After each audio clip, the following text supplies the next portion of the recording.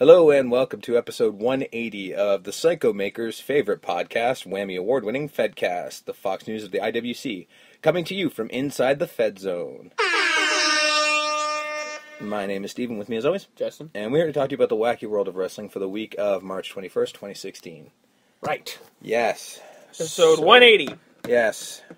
You're loopy. Yeah, I'm starting out the show by letting everybody know this past weekend was Toronto Comic Con, which I have to work with my place of business, as I've mentioned many times before, Planet X. These involve 16-hour days of me standing, lifting, all that kind of horrible shit, so I'm not going to lie, I'm not awake right now, so whatever I say, just take it with a grain of salt, because I'm just trying my hardest. But you think he couldn't remember things before. Yeah, now I'm not even going to remember what wrestling is. So just be prepared that this is going to be a particularly bad episode with me trying to remember stuff. So that'll be fun. Yeah. We'll start off with TNA. Yes. Your favorite subject. And again, it's not that bad. I know, it's not that bad anymore. Unfortunately, though, the show is getting to the point where it's getting so bad it's good in places. Also, the fact that people left. What? Oh, I forgot. On top of the fact that you don't open a vlog. Yeah. Or blog, if you will. Uh-huh. You were working all weekend. Yeah. So you don't know this, I didn't probably. see shit, because Steve doesn't like to read the internet. Steve didn't get a chance to. Usually I try to before today, but I really didn't get a chance. Fair play. Yes. Two people. Uh-huh. Yeah, the TNA's been doing their tapings, they do. Uh-huh. Putting everything in the can. Sure. And two people were done as of these tapings. Okay. Oh, right, yeah. That would be one Bobby Roode and one Eric Young. Yes, this I did hear Yeah. about. Yeah. So... Oops. Those are two guys you don't want to just let go. Yeah, you would think. But... Seeing that they're straight up two originals. Yep. Two people who've been there pretty much from the beginning. From the go. The jump, yeah. Yeah, they left. Yeah.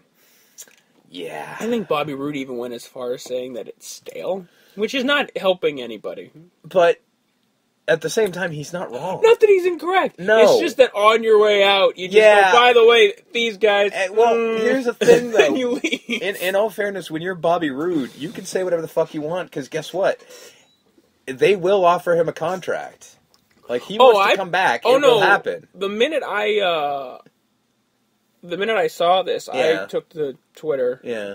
Not that anyone notices. No. Not that I really noticed. I didn't even notice either. I wrote immediately that WWE needs to sign these two guys. Yes. Possibly pair them with Kevin Owens and maybe start up a Team Canada. Yes, they do. They absolutely do. Or something. Either way, they need to sign these two guys and bring them in right now. If WWE is paying any attention, which I'm guessing they are. You want to keep building that NXT brand? Yeah. Like Eric Young and Bobby Roode. What you do, they call up their buddy Austin Aries and be like, hey, how would you like to do some kind of New World Order angle Either in way. fucking NXT? Any kind of angle, whatever. I mean, it's going to get easier. Yeah. For WWE to get these TNA guys to NXT because NXT's got Samoa Joe, they got Austin Aries. Yep. I mean, they had James Storm, but James Storm didn't Storm, I think he was just But if offered more those money. two guys can just say, hey, you want to come over here and play for this team? Play for this team, yeah. We can get a legit brand going. Because then once those guys sign up, it'll be easier to get the next couple guys. And it'll be easier next couple guys. Basically, if they nab these two, then the next guys, like anybody who leaves TNA and WWE is even remotely interested in, they'll be over there immediately.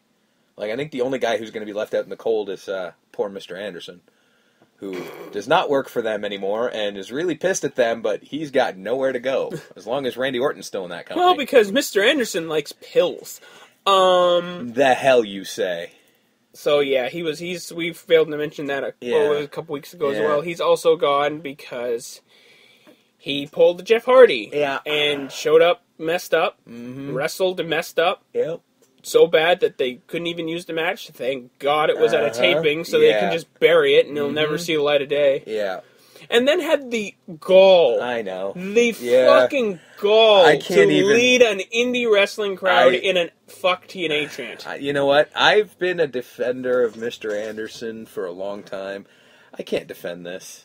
I just, you know what, bud? No, I can't defend this. You know what, bud? I get it. Mm-hmm. You're mad that yeah. you got shit okay. canned from sure. another wrestling company. Yeah. This time it was on you. Yeah. Last time, that was some shitbag who had way too much clout. Yeah. And got you kicked out. Yeah. Like, you should not have been fired from WWE. Because Ken Everyone Kennedy can say was that. one of the hottest things in professional wrestling. Really was. And he could have went to the fucking top with that gimmick. Yep. And I mean, okay, you shouldn't open your mouth, and you were fired incorrectly. No arguments there. Here, this on you, bud. You know, all you, substance man. abuse. Yeah. I mean, it's all hearsay. You never know. Let's face it, you ain't Jeff Hardy as well. But Jeff Hardy can get away with that. Whether he should have, that's a different story altogether. But he can get away with it because he's Jeff Hardy. I don't know all the story. No. This is all hearsay, allegedly dirt sheet stuff. But from what I hear, Eric Young wasn't too happy with it because he was the other guy in the ring. Yeah. Because that's not safe. No, that's going out there. Whether it's whatever he was on, pills, booze, whatever it was, whatever substance he was using. Yeah. Like, you know what? You can't climb in a wrestling ring and wrestle. No, you should not be doing that. That's why Sting, Mm-hmm. the fucking professional that he was all right. Punch, punch, punch. Roll up 1, 2, 3. Hold him down. Shoot. Like he did not. Yeah, he didn't let Jeff get up. He didn't let this happen because, for Jeff's sake. Yeah, not even for his own sake. No, because he knew Jeff was like, I'm gonna try a swanton. Yeah, no, you will break your fucking neck, buddy. You know, we've seen that. Yes. You know, we all remember Rico yelling, Jeff! Jeff! And then Jeff going, huh? It's my cue! Yeah, fall! Exactly. Yeah. So you don't need that. And, not that Ken Anderson was a high flyer and he'd do all that kind of stuff. But still, he picks people up. You know he picks people up and he could slay. You could get dropped on your head so easily, and that's just not safe. So with him being gone, and this being the second person to do that under whoever's watch... and then them just letting Bobby Roode and Eric Young walk. This is... without even trying. Yeah, without even being like, hey, let's work. Like they let them walk like they let AJ walk. Yep. Like they let Samoa Joe walk. Yeah. Like they let Austin Aries walk. Like you can't just let guys like this walk. No, like these guys are the backbone of your company. Because then eventually, as good as guys like maybe Drew Galloway will be, they're not good enough to hold up your company. No, I mean, I understand you want to build new stars, and that's how you keep going, but... you need a few old guys in there, like, Kurt Angle's gone. Kurt Angle's another one who's gone. Kurt Angle's gone. So, who do you have left as your old guard? Abyss? I'm sorry, I love Abyss. He's great, but he can't hold up a company. I guess at this point now, the Hardys. The Hardys, I guess. James Storm.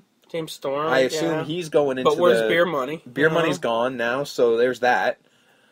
I mean, everything else is young. And I mean, even then, like, as much as you want to say the Hardys, like, they're old guard in a sense of they're older guys, but they're not, big. Especially TNA backbone. Yeah, like they're not Joe TNA and backbone. AJ and Eric Young. Like, all these Austin guys Aries, were all TNA guys. Like, these were for years. Yeah, these were the TNA guys, and they've let them all go. But the Hardy Boys, 5 years in the company, maybe? Jeff, yes. Yeah. Matt, Matt year? Matt was just at it again. Yeah. So he's been in and out. He's been in and out, but I mean... And in all fairness, Matt, if they would you be shocked if WWE is just like, hey, you guys want to do one last run? I would. They could do that tomorrow. They could do that right after WrestleMania because that there's going to be a contract. Well, yeah, but once a contract, though. Yeah, because Vince can't buy out that contract. Like that's the thing. Like if they actually are starting to put on a tag division in WWE, you're damn right they're going to give a shout to the Hardys. Because why wouldn't you? Right? Well, in a world where you can bring back the Dudleys, you can bring back the Hardys. Bring back the Hardys. You can have the Dudleys talk to the Hardys. Yeah. Go, we came back, guys, and, you can say whatever the Dudley boys have been forgotten or whatever. They're probably doing exactly what they want. They're still getting a fucking paycheck. They are. And they're going to be at WrestleMania. Yep. Whether it's on the pre-show or not, doesn't matter. They're still getting that paycheck. They're still getting that money. They're getting that WrestleMania money, which is better, on the pre-show, is better than every other show main eventing, for Christ's sakes. Yeah. Like, WrestleMania is a deal. So, yeah, there's a chance. As much as TNA is showing a little bit of promise, they're letting a lot of shit slip through the cracks. When you let guys like this walk, it hurts your brand. It really does. It makes your brand look Bush League. Yeah. It makes your brand look like, people don't want to be here. Yeah, like, I mean, and it's not because it's overpay issue. Yeah. That's why they left. Yeah. It was over because they weren't being paid enough. Yeah, and I mean, that's that's unacceptable when it comes to those guys. Like, chip a couple bucks off the Hardy fund. Not that I don't love the Hardys, but there's no pension plan. Yeah, that's true. There's no retirement. No. In wrestling, nope. It's not like you retire and you get a fucking check for the rest of your life. Mm-mm. You got to make your paper. Yep. Now. They got to make all of the money they can while their bodies are physically able to do so. Because when that body says, that's it, time to tap out permanently, you're done. You need to make sure you're financially set for the rest of your life, because guess what? Yep. There's no fucking union check coming your way. I mean, why do you think, and it's not that they don't love it, but why do you think Edge and Christian are doing the Edge and Christian show? Because it's a paycheck. Whether they need it, Edge probably doesn't need it. Edge is probably pretty good. Well, they're doing Christian that for fun. Yeah, but at the same time, they're doing it for money. You know what I mean? Because, again, they don't get a pension. That's it. We're done here. Like, they don't get a pension. Neither one can wrestle anymore. So what they've basically been doing their entire lives, they can't do anymore. They will jump at anything to get money. And it's not a bad thing by any stretch. I mean, again, they get to go back to the company they love and do something that they love to do. It's not wrestling, but it's a side of it that they love to do. Great. Not everybody gets that deal. You know what I mean? Like, put it this way. Zack Ryder, probably not going to do much once he's done in the ring. Mm-hmm. Or, you know what? He's probably a bad example. Fandango. Johnny Curtis. Once he's done. Yeah. He's not going into movies. He's not going back to WWE. So, yeah, he's going to work on fucking Main Event because he'll get a paycheck. Yep, and then he'll save his money. Exactly. Save your money. So, but going back to the original point, yeah, TNA, you can't let guys like this walk. No. Find the money somewhere. Tap fucking Billy Corgan. The guy's got money up the ass. He'll help you out. And I'm sure he's probably kicking himself going, why didn't anyone ask me? Like, well, I would never let these guys go. Because he actually does know the wrestling business pretty well. And he realizes, EY and Bobby Roode, backbones of the company, might want to keep him around. It's not like they don't even. The funny thing is, those guys don't even need to go to WWE. No. Eric Young doesn't even need to wrestle. No. Eric Young has fucking. He's got a million things going around. He's got hunting and fishing shows he can do for the rest of his life. He's set. Like, Eric Young is good. Bobby Roode, I guarantee you, has invested all of his money very wisely. They probably don't need to. Bobby Roode can make money. Yeah. Wrestling on the weekends. He you know really what I'm saying? could. Yeah, he's good. I mean, put it this way: I guarantee you, Bobby Roode's got an open invitation to Ring of Honor. Yeah. Like, he's got a place to go. But that's the thing. That's the other thing that TNA has to look at. They would rather walk out of your company because you won't pay them enough without another job. WWE didn't call them as far as we know. Yeah. It's not like they're leaving to go to WWE. They left because they're like, oh, we can go wrestle House of Hardcore on the weekends or whatever, Smash Wrestling or anything, Border City Wrestling, anything. And like, that's the thing, if they're willing to literally leave CZW, your quote unquote big company for indies, you fucked up somewhere. Yeah. That is some bad work. That is just stupid, unbelievably stupid. Unfortunate. Yes. But we get to the episode from this week. Yep. Jeff beat EY in the opening match. Mm-hmm. Well done there. Sure. Before the match started, Dixie Carter made it a number one contenders match. All right. So the winner of this match gets put into the Matt Hardy EC3 match at the end of the night. So Jeff won. Yep. Matt comes out, bribes him, says, listen, you don't have to fight tonight. The match will happen. Come on, Uncle Jeff uses the kid. The kid. That made me laugh so hard because he's just like, here, Uncle Jeff, that has a great sound to it. I'm sorry, you didn't tell him before? Like, he's not aware that he has a nephew? That's a little weird. Because I love how they're in the middle of a promo, but he grabs his nephew. He's like, come here, buddy. Yeah, well, no, they told him to. No, she told him to. She says, like, hold the kid. I'm like, okay, so they're back to using their kid as a prop again. Yeah, but it's not like, I'm not going to hold the kid. I'm not Uncle Jeff. No, he's just like, okay, all right. I'm Uncle Jeff. I love this kid. That's the thing. Like, that's where the shoot comes in. You're like, well, this is fucking stupid because, he's not going to turn away from holding his nephew. That's just weird. Yeah. So he's like, he's holding the kid. I love the child just has no idea. Like, why does Uncle Jeff have face paint? Yeah, why is Uncle Jeff so colorful? Where'd this come from? Either way. Yeah. Of course, Jeff turns it down, says, I'm going to be in the match, and I'm going to win. Although I did love the fact that Matt, was just like, come on. This is how it's got to be. It's the right thing to do. And Jeff literally goes, no, I'm not going to take that. I'm going to fight you for the title. And then Matt completely ignores it and just goes, Jeff, shake my hand. It's the right thing to do. I'm like, motherfucker, he already answered you. Yeah. What the hell? Ugh. It was a weird, awkward promo, man. Yeah, it was. So the Decay beat down Eddie Edwards because David Richards isn't around because he hurt himself. I forget on which